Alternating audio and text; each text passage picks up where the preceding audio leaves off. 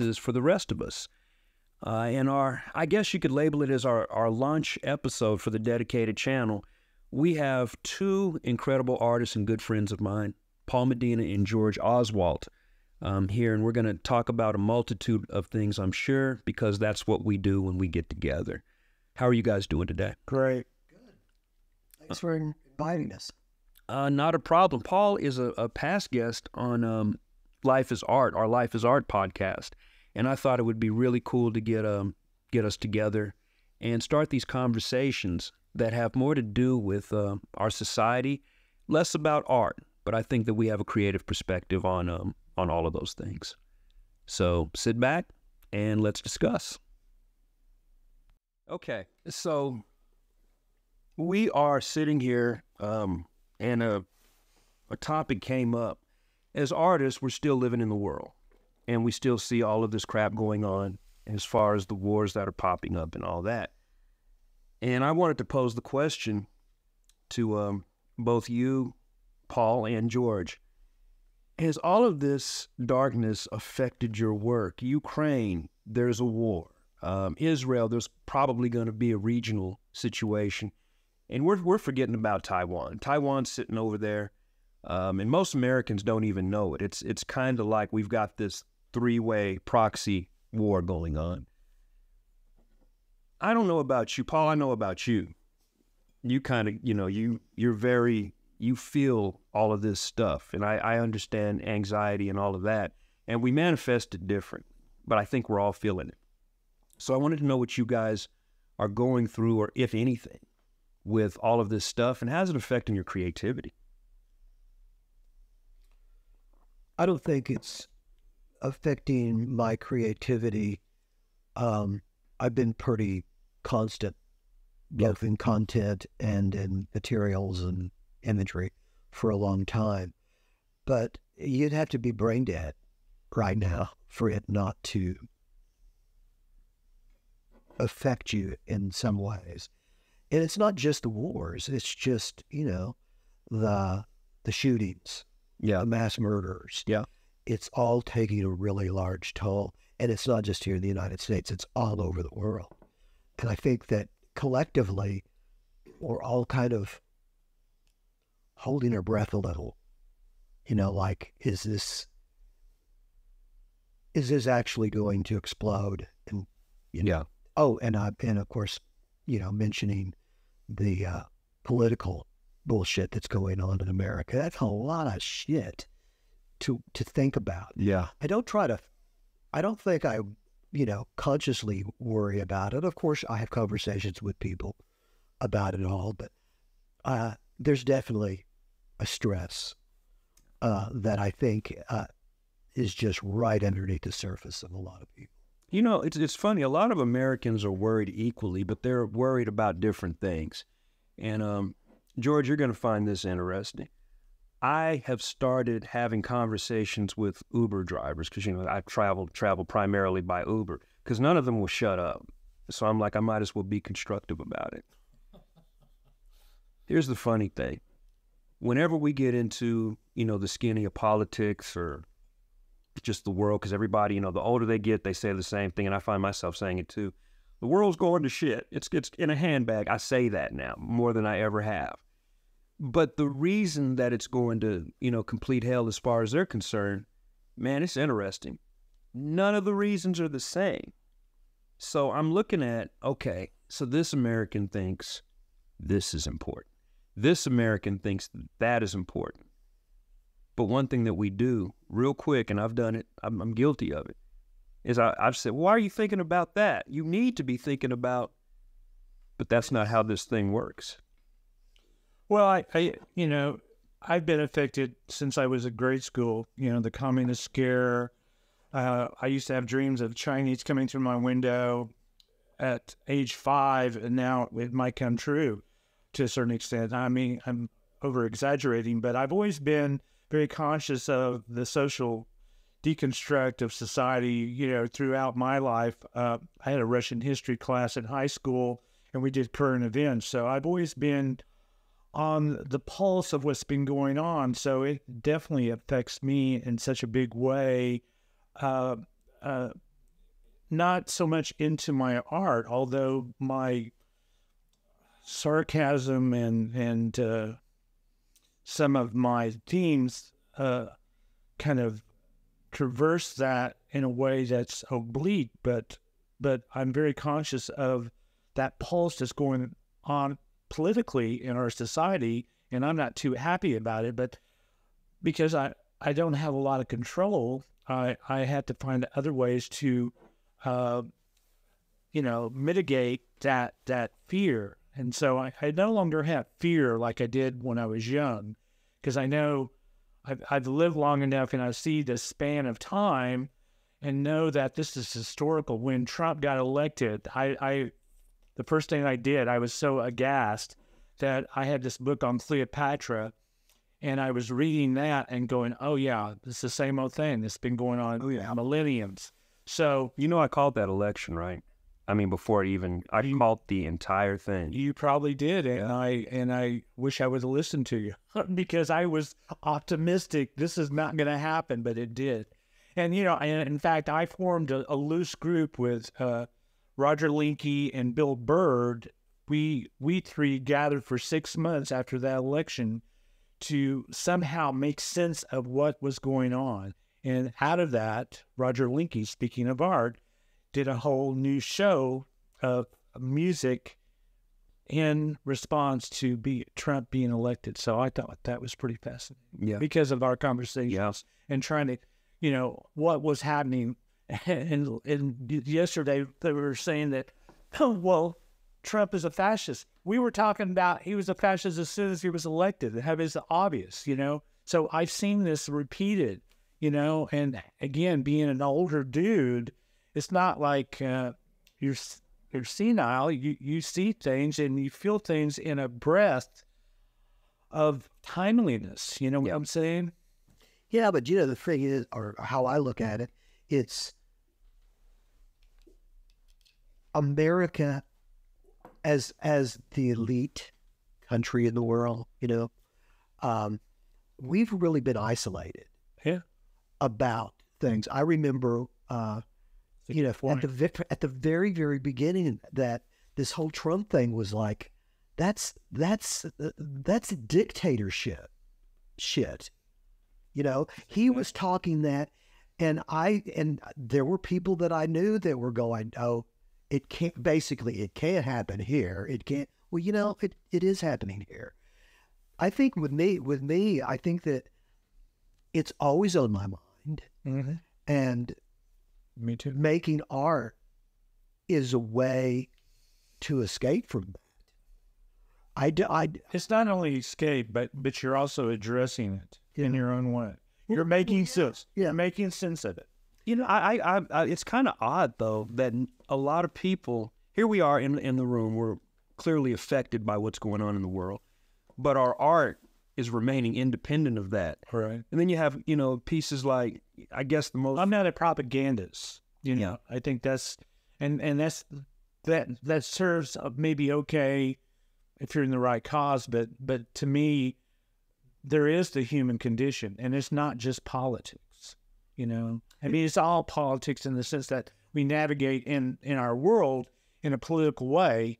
We're not affiliated with a party, but we're, in order to interact with the public and society, you have to be somewhat political, I think so.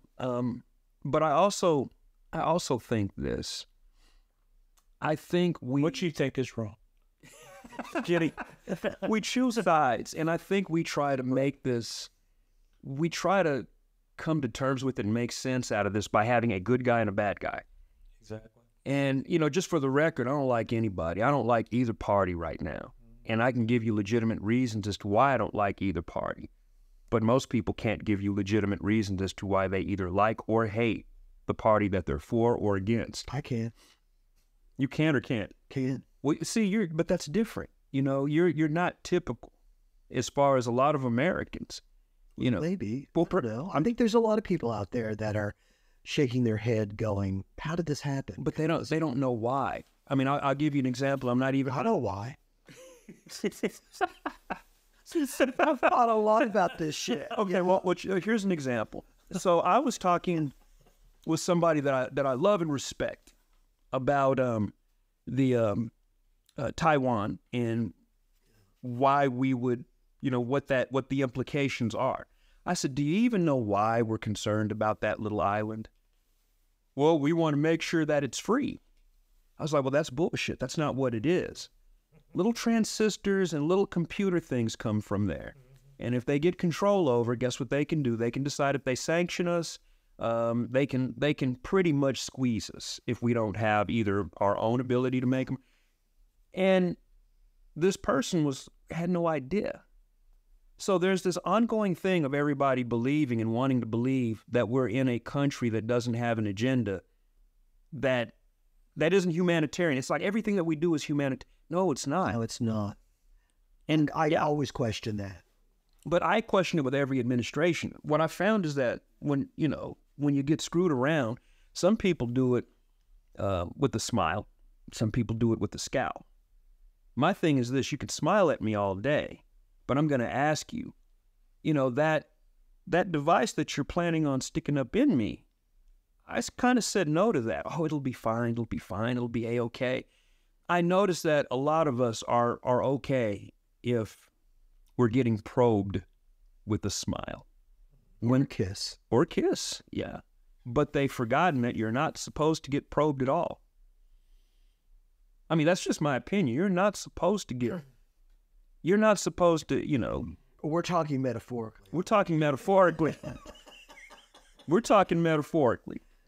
But a lot of people don't even understand the erosion of things that they are supposed to have access to. The fact that we're watching two different news channels means that the news has failed us, because the news is supposed to be what? Impartial, right? Originally, they used to just report it. Well, that's a fallacy too. Again, if you're a good historian, there's always been news sources from the 18th century, 19th century were partisan. They had, the money was the foundation of that publication. Our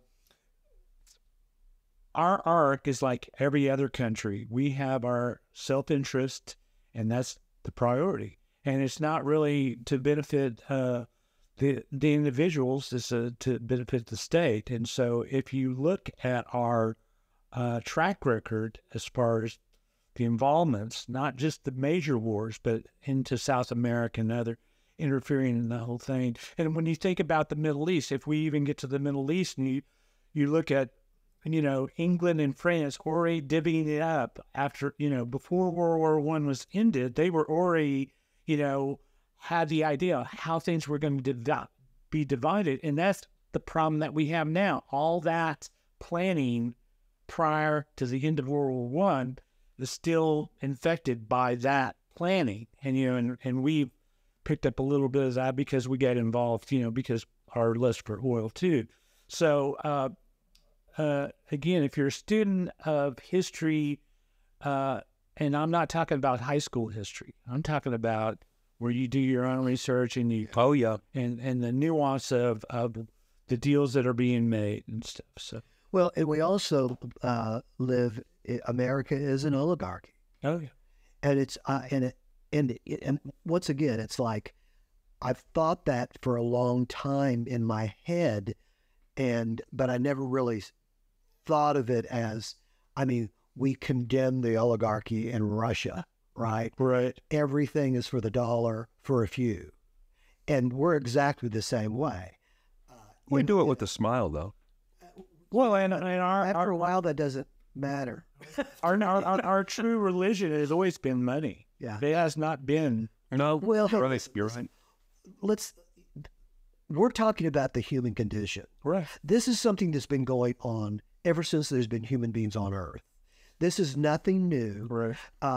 I think that in America, or this is how I see it, in America, being kind of isolated in our superiority, that's what was taught to us in schools and stuff, that we didn't recognize the rise of a banana republic in our backyard. Yeah. It can't happen here. That only happens in other bad countries, this kind of a thing. but it's been going on.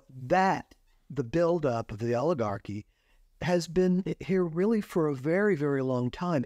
It's just now, what is it that 6 Americans have more money than the rest of the people in the United States? Yeah. I mean, that says a lot about, why just the whole thing about Cheney wanting to go to Iraq.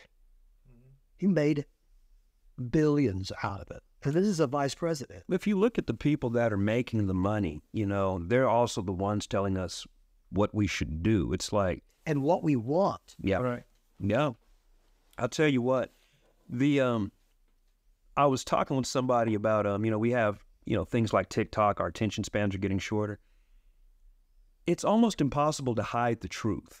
Like if you go looking for the truth of something, the unequivocal truth, it's floating around out there on the internet. It's too late to get rid of all of it. Mm-hmm.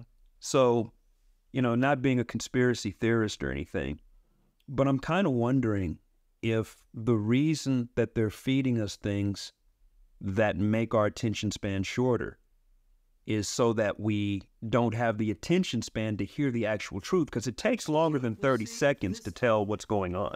I've said this over and over and over again, and it's become so cliche, but it's so true. It's like what's going on is the epitome of the whole concept of Orwell's 1984. It is, if you go back, have you ever read it? Oh, yeah. Okay. I just read Animal Farm, too. Not too long ago. And it's like how to rule the masses. It is. Recreational drugs, the airways, controlling the airways. It's like, well, Trump doesn't read. And maybe Bannon, Steve Bannon or somebody like that read that and said, well, if we can do this and we can do this and we can do this, then we can control the masses. And, somebody came on some show the other day that I read that he was a Republican. He says, honestly, it's only a third of the Republicans that are major Trumpers, right? Which means they will never turn their back on it. Well, you have a whole neocon class and then, over here, and then you have, ultra liberals over here that are doing things that even, more center people are like, okay, kind of knock it off. You're so far over here. So we've got extremes, but they're the loudest ones. Yeah, and that's what that guy was saying. Yeah.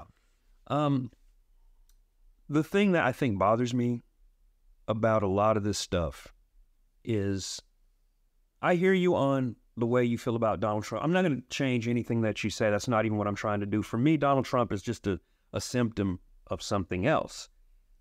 He's a reaction to something else. But when we start talking about real time, somehow we manage to talk about people that aren't even around. Like in real time, I can tell you what's happening as far as authoritarianism.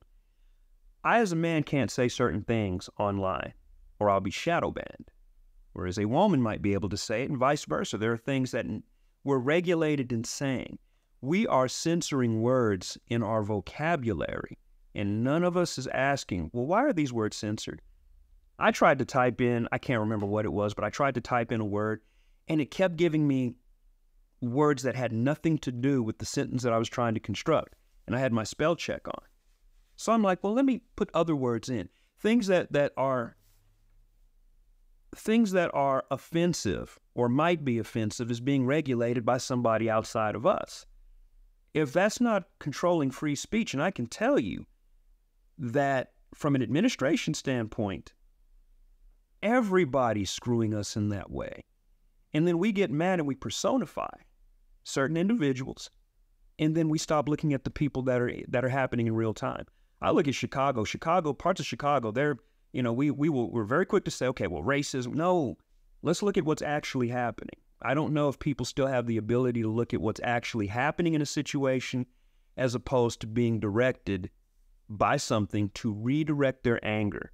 It's like the ultimate red herring being thrown over there, and we keep going.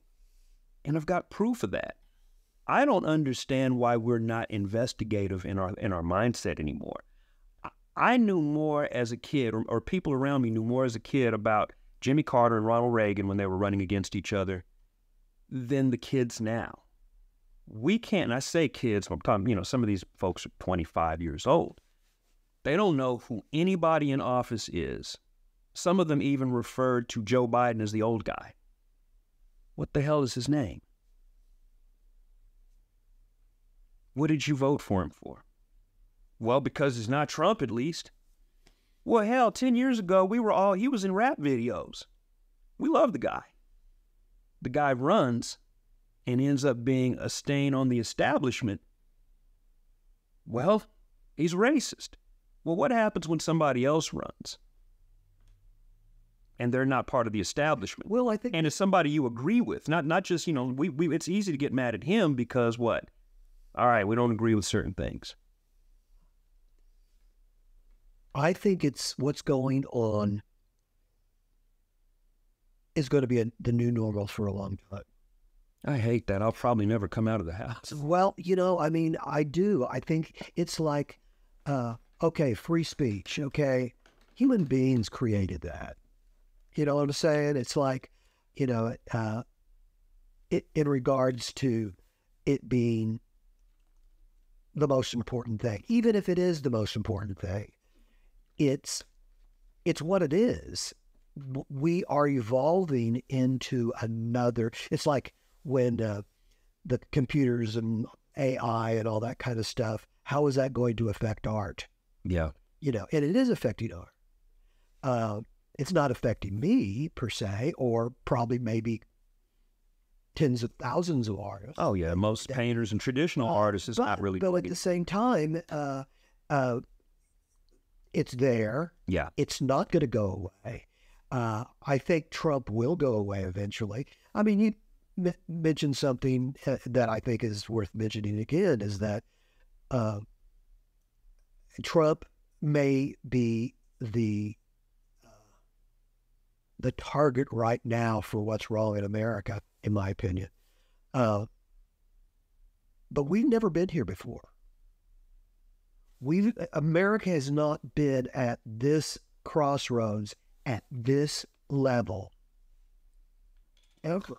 I mean, I know that we came close. I listened to Rachel Maddow last night on Colbert, and she's reading this book about how we were swinging towards Germany, and the best-selling book in 1940 or 41 was a pro-German approach. So we've come very close in and out of the situation, and even though Trump represents a bigger, area of thought, he still, with his behavior, has changed us in a way. Yes. The tempo, because there doesn't seem to be any monitoring this guy, and I don't understand why. I mean, he's clearly broken the law in many ways, and I don't find it all political in nature, and that we keep on putting up with this bullshit. If I said this kind of things in court, then I would have been in jail. So there's no justification in allowing this motherfucker to do what he's done to the American people and the American psyche, and I resent that. Well, devil's advocate, Trump was just a nasty character. He's like, I know. If you want to go and find a prostitute and do reprehensible things, that's your guy for the job. But my question is, but I don't want to live with him daily. I don't want to. Here's my thing. I mean, personality-wise, I dislike the guy more personality than anything. It's like, dude, you make us look horrible on the world front. I'm not even worried about what he appears to America as representing America. I resent him encroaching on my reality, and I don't like it. Well, see, I feel the same way about Biden right now. Well, it's like we have these conversations about people we don't like. Right. But when we start talking about people that we do like, there's a Who kind do of you like in politics. I don't like anybody right now. My thing is it's so. I shouldn't be able to predict the political landscape as an armchair activist. And who says? Well, here's what I'm saying. I'm saying on paper. I mean, on paper, you should not be able to perform brain surgery because that's not your profession. Well, political science isn't my profession. I see where you're coming from. Yeah. But the thing is, I've predicted everything that has happened. When I was arguing with people about Biden, they were like, well, so you're a visionary. We love you for that.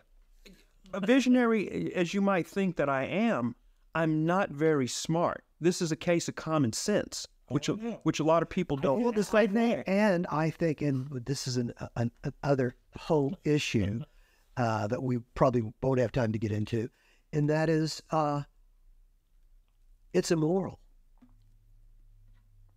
The morality card, no matter how much you don't like Biden, I think he's a moral human being.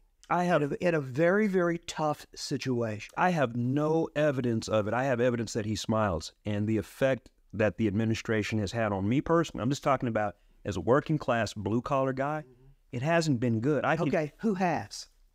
I will say this economically, the guy before us kind of had a better effect on me, and other people. You mean Trump? I have to say it. I mean, oh my God. That doesn't. But here's the deal. Did I vote for him? No. You know why? Because he's an asshole. No, I don't care if you're an asshole. I care about your effectiveness. It's about the character of a person. It's about the effectiveness of a person for me. See, like right now, we're talking about what character or the lack of character dictates that. Well, the lack of character with the smile is just as bad as the lack of character with the scowl. And here's what I'm saying.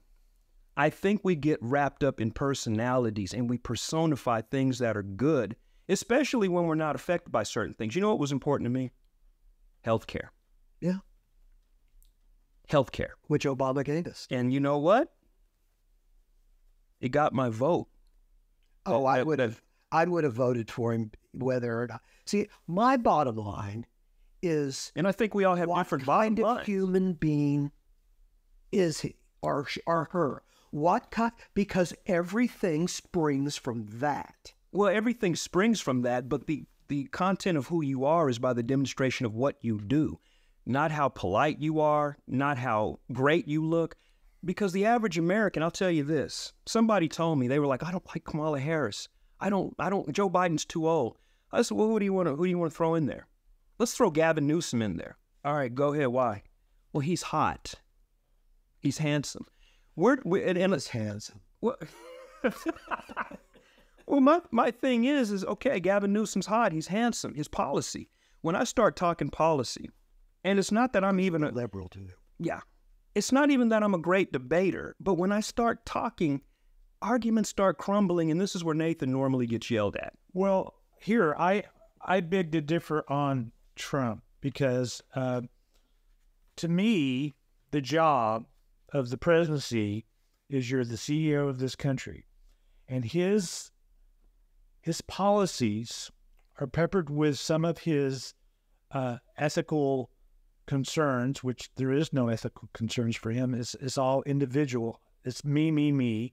He has no concern for the country. He's not running the country for the betterment of people. Right. And if you were benefited from that, I don't think any administration does. I disagree on that. I think even more than the hated George W. for me, Trump has trumped that.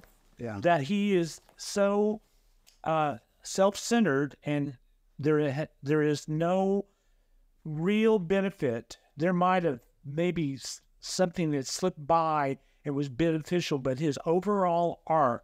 If it doesn't benefit, The overall arc of his being as a president is nil to me. Yeah. It is negative. He has no approach. There is no benefit for this country to go forward and to do good things because of him. And it has nothing to do, you can have a bad guy in there, he's bad, in his personal life, but if he's efficient in his job, he was not efficient in his job. That is my point of contention. What part of his policy did you absolutely hate? Well, he started off with giving tax breaks to the rich. That's Brilliant. number one.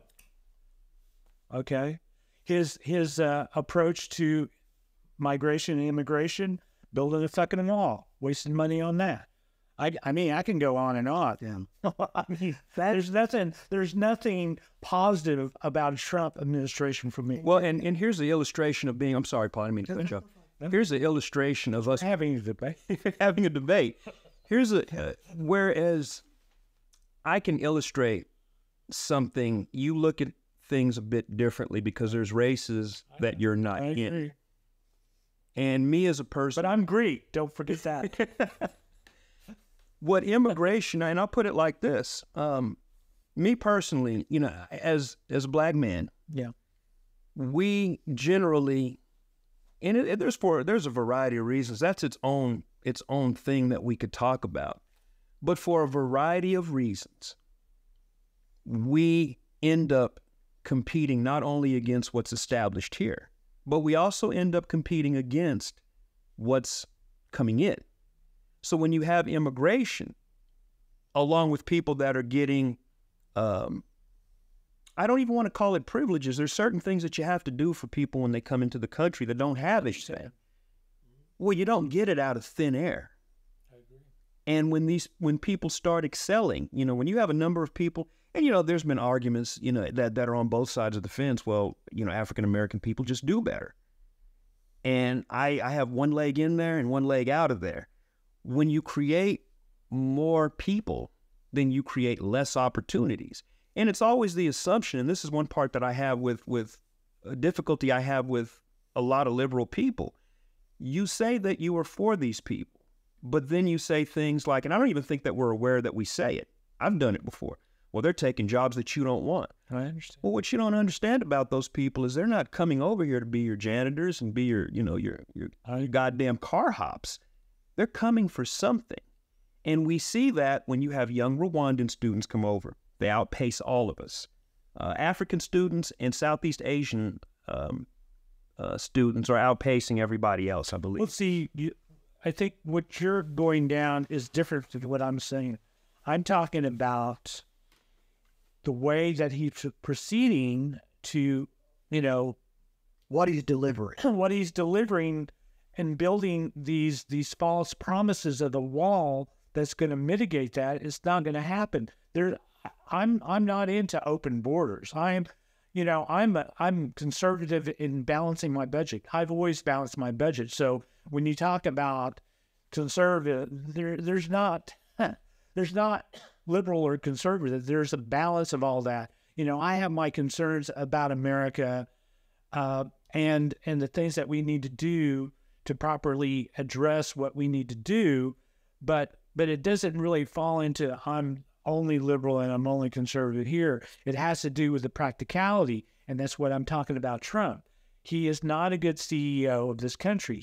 His policies are based on how can I benefit personally, and that's it. Well, billions of dollars spent right now says that they are two sides of the same coin. Right. Because unfortunately, the amount of money that's been spent right now, it dwarfs that damn wall. I know. And where's that money coming from? But I think we can't, It always does. Well, we just print more. We can always find money to go to war. We can always find money Well, that's the end. to give tax breaks to the very wealthy. Well, but as a working man, I'm going to tell you what taxes are doing to me right now. If I paid the way that I was supposed to, Paul, I'd be knocking on your door. I'd be like, and I will say this, taxes have increased. In liberal cities, they're almost inhabitable, especially like with California. They're coming over to Texas. Now, here's the madness of it. The same policies that put you in that situation where you're migrating, and there's a cool guy, I got to let y'all hear it, a guy named Aaron, he said I could say his name. He said that he would be a part of the, the Uber thing and all that. He came from California. He didn't put two and two together. This guy's still voting for the same mindset that made it so that in California, you have to have a permit that you have to pay for to tile your own bathroom. Yeah, I know. Bill Maher talks about this shit all the time. Well, but California. But the craziness is you come in, Texas is becoming more and more blue. Why are you voting for more and more blue when you just ran for more and more blue? At some point, we got to get beyond red and blue and start thinking about, okay, well, what does this mean? To me, one more time, the bottom line is you get, in a lot of ways, you get different product from a moral person or an immoral person. I think it goes down, and I don't want to get biblical here because I don't believe in that thing, but what is right? What is right? What is the right thing to do for as many people as possible? That's, to me, that's one of the things that a good president does. And that's kind of what I'm saying. Is that the CEO aspect of that you're running a country like a company, and it's about profit, and the profit is the benefit to the people. Well, and if the profit goes to the people, right, that's a good thing. Right. But we have 6 individuals right. that own as much wealth as the rest of us in the United States. What is I wonder what their political affiliation is, to be honest. Just the 6 people. I just wonder what I'm not going anywhere with it. I'm just saying, I wonder who obviously, the Titans are conservatively endowed. Well, no. I mean they're conservative when it comes to business and stuff like that. I don't know. I know that this may be a leftover from my my liberal youthful time of what is right and what is wrong.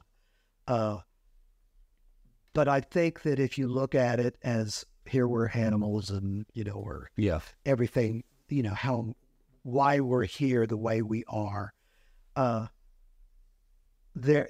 me, Trump has no moral code. And as I said a moment ago, everything springs from that. I said it from the very, very beginning that if Trump had not overly stated his racism, he would never have been president. The people that voted for him hate the same kind of people that Trump says he hates. Well, see, I don't even know if he may not even be a racist, but if you're using racist shit to rile up a base, what's worse? If you really believe that shit, or you're just using it to get what you want? Here's the thing. The base that he riles up is ugly. They're a very ugly base, but liberals have a base too. Are we ugly? Well, some of you are. And here's the deal. I'm an independent, so I say some of you are. But I have a very liberal. Y'all know me. I mean, I got a very liberal slant. But I'm sick of some of the things we do, and I focus a lot on us, on the liberal side, because I've always thought that was the side with the most potential. Initially, that's what I've always thought, up until recently in research. And I'm not saying that the conservatives are any different. I'm saying there's something wrong here. But my thing is, we were talking about a president being concerned about all of his people. I have no issue with LGBTQ, but I have an issue that we focus on things that are for a very specific group of people, instead of things that would bring LGBTQ, or that are going to affect LGBTQ, hetero, cisgender, whatever you want to call it. We focus on site-specific things that keep them thinking a certain way and in a certain frenzy. I think a lot of that, I blame the media. But who controls the media? Who makes the some of those 6 or 8 that have all the money? But here's the thing. It's the policy as far as LGBTQ. It didn't start with conservative people, because a lot of the deal. It started with liberal-minded people. Matter of fact, it did start with Obama. I get it. We all deserve equal access to everything. I don't think that there's a damn human being in this country that doesn't deserve access to it. My question is what are you not getting that the rest of us aren't getting? I always ask that question. Here's the questions I ask. If I'm dealing with somebody who is, let's say, a feminist, how do you know when you've arrived? How do you know when part one of your ground game is done? How do you know when there's true equality? Well, nobody ever answers. I don't think there is an answer. I think that there is a metric to where you can establish something and then move on to the next phase. As far as LGBTQ, like I said, I don't have any problems. My issue is there is no discernible thing that society is holding from them. And I say this because I can't get hired looking for a job. I've gone into, and I won't say places, but I've gone into places where my female counterpart was treated better than me when I was asking the questions. There was almost this disdain for me. I've applied for places, and some of those places, one is an eatery. It says, we employ women only. And it's not far from here. So my thing is this, are we just going to replace something with something that discriminated? We just recycle a lot of the worst parts about us. And then we say, well, it's A-okay because it's this disenfranchised group of people. Well, at some point, you're no longer disenfranchised. Women are fighting for their rights, but men are right now, they're being buried. They're not even competing. The problem isn't women are excelling. They're like kicking ass. They're doing some tremendous things. But men aren't, they're receding, and they're part of the environment. Even white people? Young white men right now, they're having major issues. Can we all be concerned about the country? Totally. And I think you do that by talking about things like a war is going to affect us all. All that shit that we all talk about, it goes out the window when we're faced with survival. Exactly. When are we going to focus on those things? And it doesn't have to just be war. We all want to eat. We all want a livable wage. We all want those things. You're being too rational. So, I mean, why don't we live in a utopian society? We never will. And will human beings ever get to a point where that everybody has the same freedoms and rights and everything that comes with that? I don't think it will. It never has. It has. There are certain things that you could be a Democrat, and then something happened in the Democratic Party and it pisses you off, so you go to the Republican Party, and then we're talking about an animal that has certain traits and a propensity towards greed, of all kinds, who's looking after themselves or their really close-knit family. That I think that you might be asking too much of the human race. And here's another thing. I mean, I think if we stop asking, we get less. And here's another thing to kind of answer your question about those fringe groups, quote unquote. It's like the magician, and he misdirects, and that's what media does. That's what people of power do. They want to misdirect us over here so they can go do that there. That is the answer to that question. Fair enough. No, I mean, I do. I think that there's a lot of stuff that we expect more than human beings could actually give. Yeah, I agree. And that, I mean, Hey, like you agree. well, we I'm just this. no, but I mean, I think it's that basic. Well, you are asking, I think a measurable way of doing things is simply access. Not all of us are going to and hear me out on this. No. Just let me back up a little bit. Your concerns about maleness. So I got out of grad school in '93. The same thing that you're talking about when I applied for schools to teach in colleges across the nation were female-centric. So I've dealt with that on my own level. I'm another generation from you, But and I went through, and I'm empathetic with all that. But yeah, being directly affected by that, I understand there's a certain resentment. But the bottom line is kind of what Paul was saying. We're kind of fucked.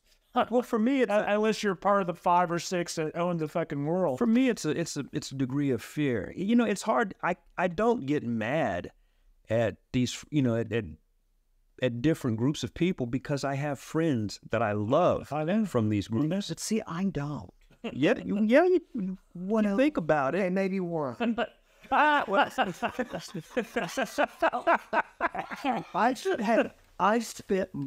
been fortunate because most of my family have been liberal. Yeah. So I have that hereditary thing. Most of my family's been conservative. They just didn't know it. Right. Until it was pointed out to the. But no, I've been watching this show called Life on Planet Earth or something like that. It's a new one on Netflix. If you haven't seen it, if you got Netflix, I do. Yeah. it's I got to pay my Netflix bill. It's got Morgan Freeman as the God. narration, and what it is, it's about the starts and the misstarts of Earth and the human race, and it's a fucking miracle, and I'm not talking about Jesus' miracle, but it's amazing that we even exist. There's a book too called *Sapiens* that I read, and it talks about the whole. Yes, but this has this is a book as opposed to a program, but it traces the same things I'm sure he's tracing from the very origins and the kind of serendipity that happened with this evolving, because there were other, sapiens. We're Homo sapiens, but there were other sapiens. Oh, absolutely. Yeah, You had Homo erectus, Homo. Right. Yeah. And just homos. And you're okay with it. You can strike that. You can strike that. I know I'm linty. Now, but my point of bringing this evolutionary thing in is that what? Homo sapiens, 200,000 years? Yeah. Something like that? Yeah. There have been starts and false starts Exactly. of life on this planet for 450 billion years. We're still infants.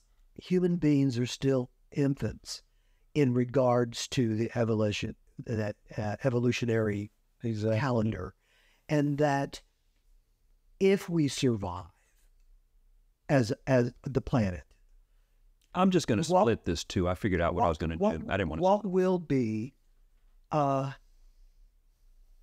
basic human being at the time? Will there even be such a thing as a liberal, open-minded person and the opposite? And that's why I'm saying that most of the stuff that we're talking about, in my view, is transitory. I think we have no idea. Well, just like everybody's going, since computers and shit like that, and AI and all this kind of stuff, and how that's going to change everything. Yeah, it's going to change shit. And the thing is that we can't fortune tell this shit. We are, at the end of the day, just real smart animals looking out for more. That's basically, that's what it is. And then when you throw in this whole concept of morality that I have done, it kind of, it seems like a fallacy, because if we're just human beings and, we're doing this and we're evolving a certain way and everything, we're still the basic human being we were from the very beginning. Well, survival. But we've evolved out of that jungle, and and the hunter-gatherer. That's what, and created another jungle. Yeah, we've created this more abstract, in this more illusionary situation. And this is the things I grapple even with my art. I think about, the animal that is me and how I'm reacting to this society and the illusionary things that are floating, and, again, truths and philosophical stances that have become, from the Greeks and the Chinese. It's not just one society that's had philosophers, but it's an array of philosophy that's amalgamated into where we're at now. And we go on the internet and get bits and pieces. But we as artists, that is what we do. We have consolidated a philosophical stance, and then when we go to do our practice, whatever that is part of it. It is our thoughts that have come together, and some of the imagery, mostly imagery for me, but you're doing 3D and you're doing 3D as well as, flat imagery.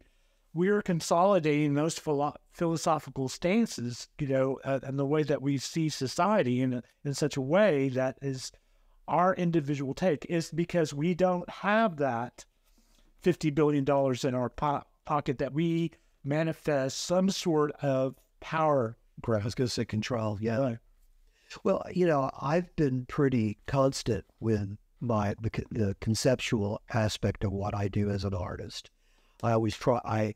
I want to make a connection with that individual about things that don't separate us, but these human emotions that we all share. It gives me hope.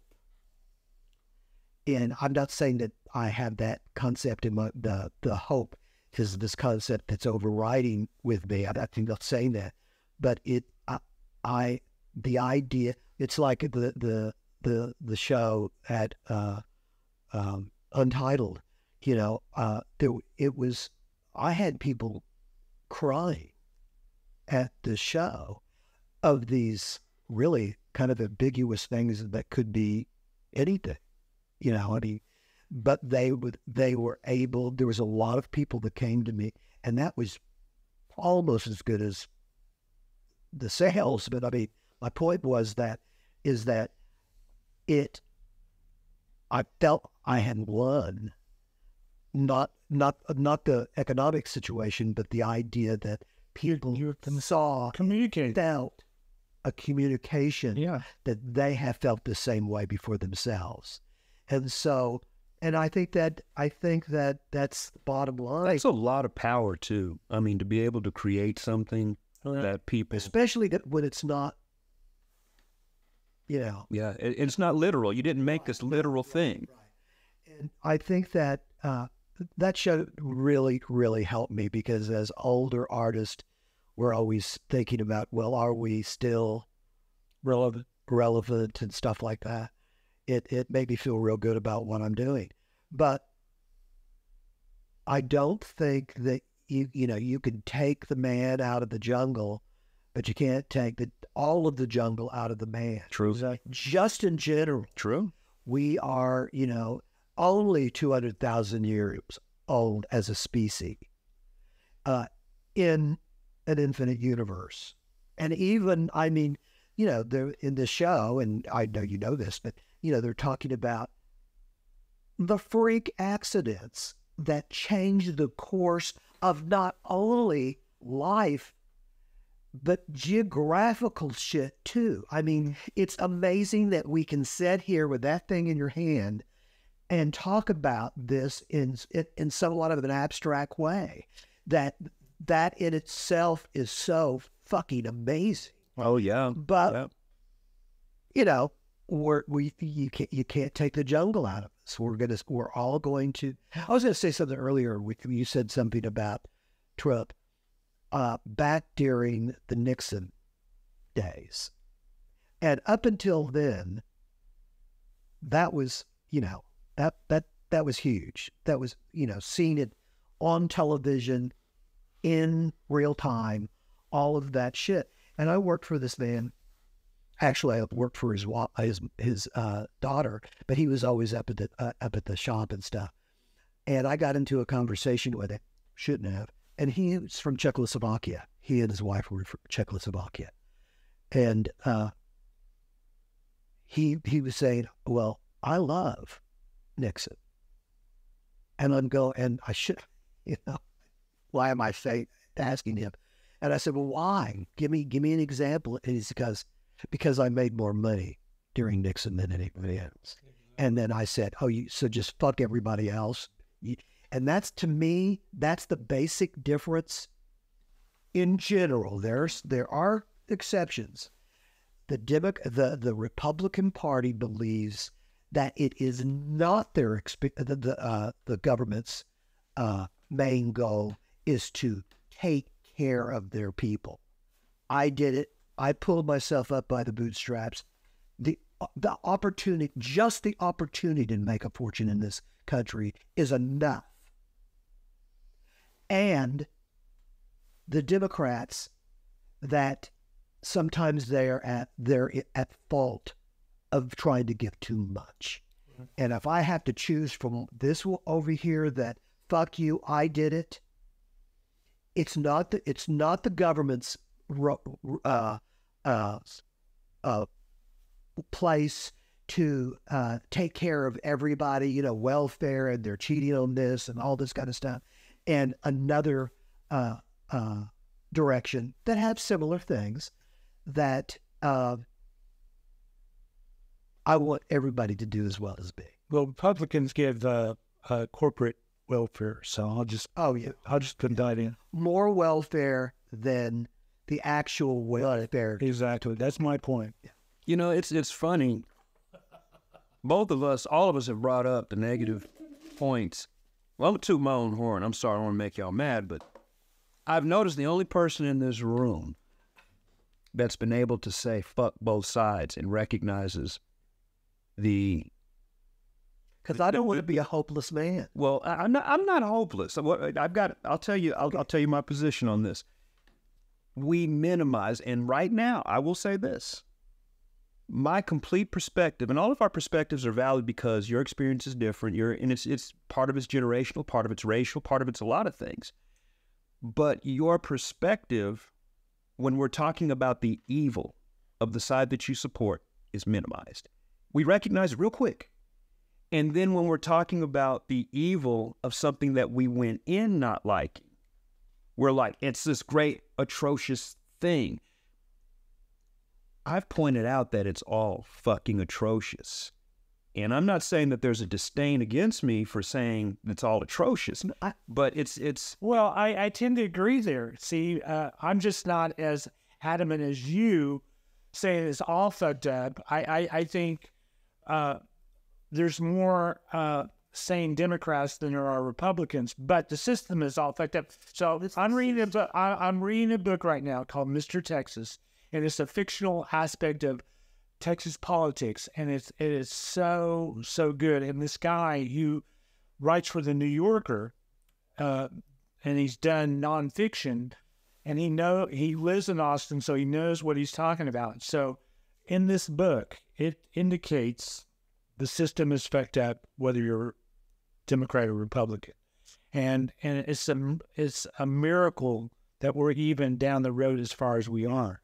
So I don't know the answer to the utopia, wonderful country and wonderful government, because I think, again, the animal comes out, and that's what really emphasizing the animals of these politicians and their, basic disregard for elevating themselves. They go straight to the core of their beliefs, and then because people are not a straight line, there are complexities to our personalities. That's true. So there's a complexity that's going on.